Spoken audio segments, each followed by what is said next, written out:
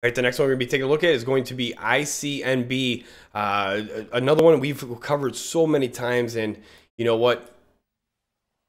Wow. Wow for this run. Congratulations for everybody that's been watching this one, and for everybody that has been watching his videos, keeping track. I think that we've done a pretty good job of calling the recent moves based on the chart. Now, I do want to point out a few things here. I understand that you guys have the Monday rally. I understand that's going on right now. It's January 30th right now, and you guys are outside that upper Bollinger Band. And the RSI right now is at 30.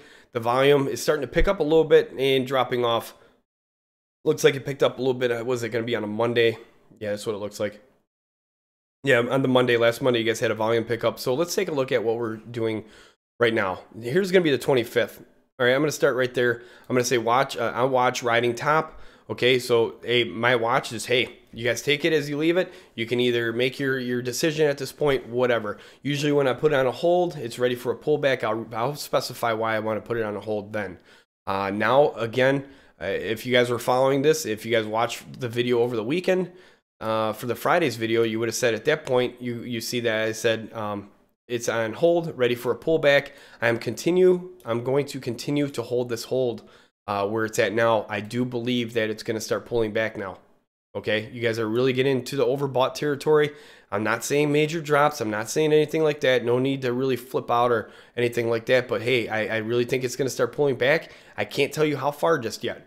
Okay, you got the 10 days and the 20-day simple moving average that is going to be going underneath that. All right, so we're going to watch for this 10-day simple moving average right here. Watch for this pullback. I don't think that it might be a decent pullback, but then again, it might be a sideways pullback to where it just basically rides up like what you've seen over here in the past. Okay, where it basically gets outside. You get that confirmation, it goes sideways. I am going to put this one on a hold for now at 0288 on hold. Going to continue to pull back or go sideways to consolidate. All right, like I said, I mean that's not a bad thing. You guys gotta remember that when I do this, is that when it goes sideways like that, you're gonna start pulling back, whatever the case might be.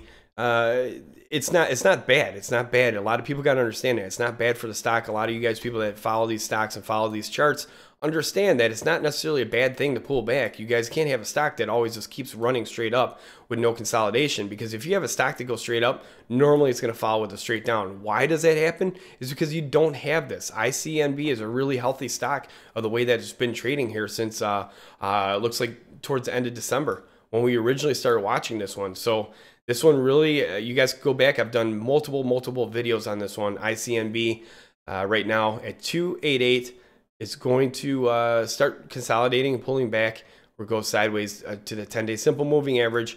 But if you follow ICNB, one thing to note is that over here on investorshangout.com, you're going to get all this information for free. Most sites charge to look at the time and sales. It is the standard just for joining investorshangout.com. You have the time and sales, recent news, filings, financials, and all that right here at your fingertips, all the research that you need. Again, ICNB, let me know what you think. This thing starts pulling back in the next day or so.